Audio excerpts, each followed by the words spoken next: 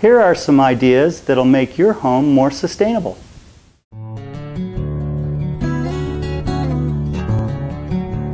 Jen, tell me a little bit about sustainability and what you've done in your home. Well, the first thing, Barry, is that this home is not new construction. This was an existing home that I purchased about 9 years ago. So in addition to a house that's very solidly built, very well designed, I have relatively low utility bills because it's shady, because the trees nearby are deciduous, and that means that the leaves fall in winter so that the winter sun is strong, and the summer sun is shaded, keeping the house cool in the summer and warmer in the winter. In addition, I have a piece of property that's wooded with a small lawn, so I don't need to use as much energy to maintain my property. What do you mow it with? Well, funny that you asked, Barry. I mow it with a reel mower, which is a push mower, and this particular mower belonged to my grandfather, so it's been around for a while. And it's a great form of exercise. It's much more musical than the two-stroke engine that usually predominates in the suburbs. And of course, it needs to be sharpened periodically for about $70, and that's all the maintenance it needs. That's every few years. And of course, no petrochemical use. So for those of you who may not have bought an older home in an inner ring suburb, there's definitely a lot that can be done on a newer home in a suburban area. Very small things make a huge difference. If you can adjust your thermostat a little bit cooler in the winter, a little bit warmer in the summer, that will save you dramatically on your energy bills. As far as hot water use, adjust the thermostat on your hot water heater down. Most of the time that's 140 degrees, which is far warmer than most people need. If you drop that 20 degrees to 120 degrees, you'll see the savings in a month on your water bill. Make sure that your refrigerator is away from the wall. Dust the coils on your refrigerator once in a while. When you consider purchasing an appliance, look into the Energy Star appliances that are available. They may cost a little bit more up front, but what you'll see is a reduction in monthly energy bills for the life of that appliance, and oftentimes that will pay back many times over. As far as outside of your home, consider moving towards organic lawn care, minimal lawn care, move towards landscaping that's sustainable, working with native species, encouraging deciduous trees to grow around your house. Evergreens are wonderful windbreaks. Deciduous trees allow the sun in and shade your house in the summer. Why did you make these choices in your life? Well, my family has done a lot of these things my whole life, so I grew up with a lot of these things in place. And one of the reasons is that my family didn't have a lot of money, so we came to sustainability from somewhat of an economic perspective. When you set your heat a little lower or your air conditioning a little warmer, you're saving energy, but you're also saving money, and that money can be put to other uses. When you grow your own vegetables, and as my parents did, preserve your own vegetables. My mother would make jellies and jams, and she would freeze vegetables. She would can the fruits from the trees. We were quite sufficient with what we grew, and we didn't purchase as much as far as food goes as maybe another family down the street. So I think that has carried over somewhat into my life. A lot of the reasons I do things a certain way are because they're cost effective. What that means is that people can make small changes and not only help the planet, not only help their community, but also realize a bottom line benefit to this. And there are many other reasons why people choose to follow a path towards sustainability, but that's definitely one of the main drivers that has motivated me. What is your definition of sustainability? My favorite definition is from the Great Law of the Iroquois Confederacy, and I'm quoting, "In our every deliberation, we must consider the impact of our decisions on the next 7 generations."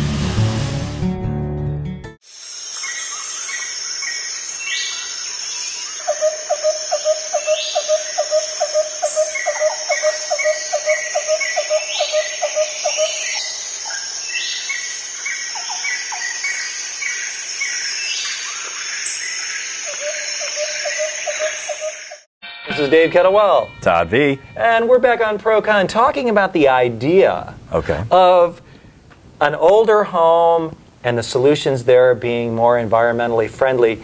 Did you want to go first, or would you like me to go first? Well, for starters, I do like the concept. Oh boy, he's already fired up, so I definitely have to get a good opening statement here. That we do have a lot of new construction going on with these McMansions in this area, with all these ridiculous homes with maybe 2 people living in them. I mean, that alone is obnoxious. There are plenty of beautiful older homes in the city. I'm sorry to cut you off. That's all right, but there's people plenty like to dream big. Beautiful older homes available in the city that are well designed, well built, will last a long time. They're not made out of these cruddy materials that start to fall apart in the first 5 years. The whole idea of saying, maybe if I'm looking for a new home, our apologies to the manufacturers of all modern manufactured goods. Yeah. Sorry, please. I'm looking for I'm looking for a new home. Maybe I could look for a new older home, because they put in so many sensible things in those old homes that we kind of decide to put away. Like, you know, even like she mentioned in the piece, planting trees around the home. What do they love to do in these developments? Bulldoze everything and plant little trees next to these giant homes. Go ahead. Wow.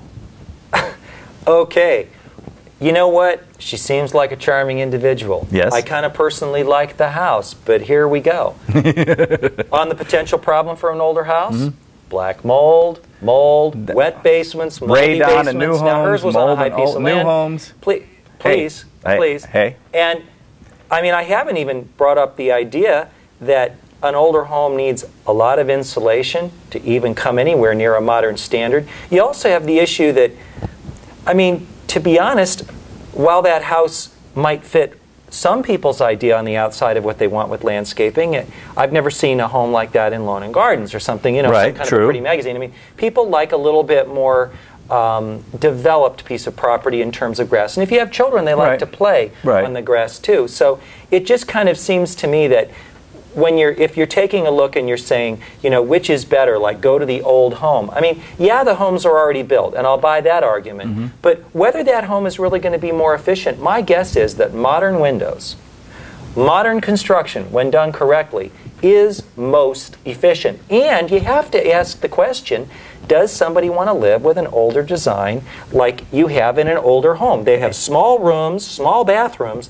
This is not the way homes are developed today. Modern homes are designed with a larger kitchen area. So what I'm saying is, yeah, there might be, I mean, yeah, there's a benefit to using what's there, even though you've admitted it isn't going to be very efficient with energy. And it could have you not heard of replacement windows? I'm sorry. They make replacement windows for older homes. I see that guy on TV all the time. So within the whole of the discussion here, we're going to put in new windows. Windows, doors, and insulation. Windows, doors, insulation.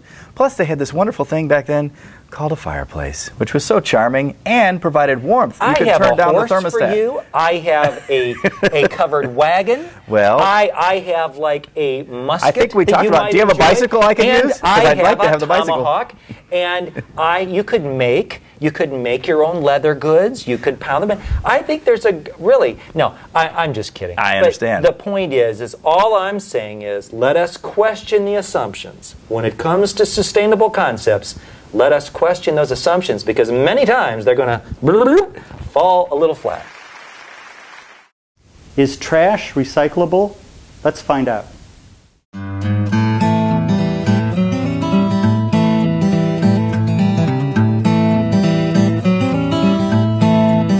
Richard, tell me a little bit about what you do here in your recycling business. Well, we have trucks.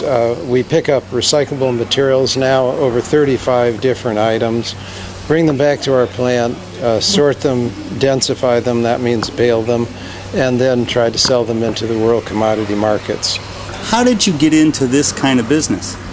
Well, I grew up in a family with a biologist father and a mother who was a horticulturist, and during my youth we were always thinking how in our society of the United States we throw away too much stuff.